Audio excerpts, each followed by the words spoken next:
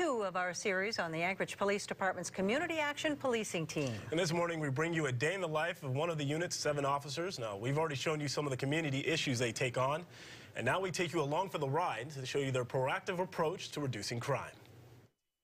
Josh, do me a favor, can you pick up that pipe there on the ground? It's easy to pick out the APD's Community Action Policing Unit. I'll take that. Instead of waiting on calls for help, the 7 CAP officers Take a quick run down 4th Avenue here. literally go looking for trouble. Let's go and see what we can get into. The eyes and ears of the community.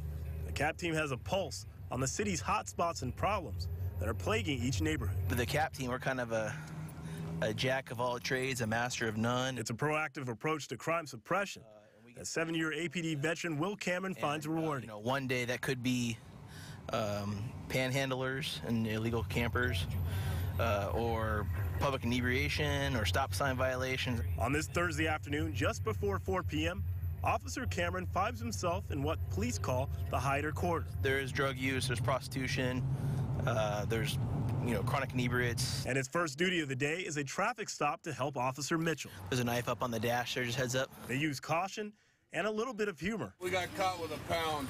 No one got caught with a pound, unless there's a pound in the car. Goals to make sure no crimes are being committed and to make sure everyone is safe. You don't know who you're dealing with on traffic stops, and so you try to gather as much information as possible from each stop. While dispatch checks on the status of the driver, on the same street, pedestrians appear to be fighting. Looks like 3 people in a verbal F-19. Hey guys, what's going on today? I want to come over here and talk for a minute. The 3 men don't seem interested in speaking to police. You're already with them. What? Right, but I've already cleared from that. Now I'm out here with you guys. So here's the deal. If you don't like it, you shouldn't be yelling and screaming at each other walking down the road. A few minutes later, one of the men reveals some key information. Can we just please continue? No, we're not done yet. Officer, No, we're not done yet. I'm going to be honest with you. Okay. I am on probation. Okay. What are you on probation for? To be drinking. You're not supposed to be drinking? Have you been drinking? How much you been drinking today? I've had a little bit. Do you have anything on you I need to know about, bud? The man is detained while the CAP team places a call to the probation officer. Just like you're blowing up a He's 1032, just heads up. The man blows a .201. His decision to drink violates his probation and sends him back to jail. No, you're not doing the right thing. You're on probation, you're drinking, you're hanging out with a felon. They're arguing loud enough where it caught my attention, and they continue to argue as they walk closer. So at that point, we can't just let them arguing, because that could lead into, an assault or a fight, something, It could lead into nothing, too, but that's not how our job works. Cameron's next stop is what police refer to as the downtown corridor. The Inlet Inn, Town Square Park, 4th Avenue, we deal a lot with inebriation issues, especially on the evening nights. Town Square is an area often frequented by young adults. How we doing, guys? What's going on today? Oh, bud, come here. Hey, come on, have a seat. Shouldn't walk away from us. Smoking some spice? Let me see it. I'll take that pocket knife, too. Any attempt to smoke spice is illegal in Anchorage. How high are you right now, man? Just a little? You look like you're blitzed. Today, this young man received a $150 fine. You get a civil citation today for possession of synthetic cannabinoid. But was sent on his way. I don't want to see you back in Town Square Park. Have a good day.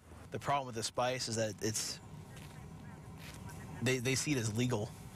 And it really messes with them, it makes them just do all sorts of crazy stuff. From Town Square to the Bus Transit Center, Cameron joins up with Officer Mitchell once again. How's it going, guys? Making sure their presence in the area is noticed. All right, ladies, make sure you show up to your court dates there, okay? Stay out of trouble. And heard. Just doing what you do. Doing what we do, exactly. The Bus Accommodation Center has turf issues with gangs and stuff like that. We get reports from the Covenant House and people down here about child prostitution and pimps targeting, juveniles down here. It's just after 6 p.m. now, and the CAP team discovers a woman sleeping on the sidewalk. What are you doing over here? Taking a nap? Drunk. Oh. Yeah. I ain't gonna lie. Oh, I appreciate that. Breath tests confirm she is intoxicated. You bracked a 256. I know. The woman was escorted to the Anchorage Safety Patrol Center to sleep it off. I love you guys. Cameron says his role is rewarding because the community cares. The community, their eyes and ears, they come out and they tell us what's going on. They let us know what's happening at certain times, certain days. It's a shared partnership to curtail crime. Hey, sir, why don't you wait in your house for me, okay?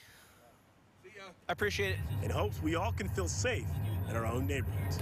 Cap 6 are out, Cap 8.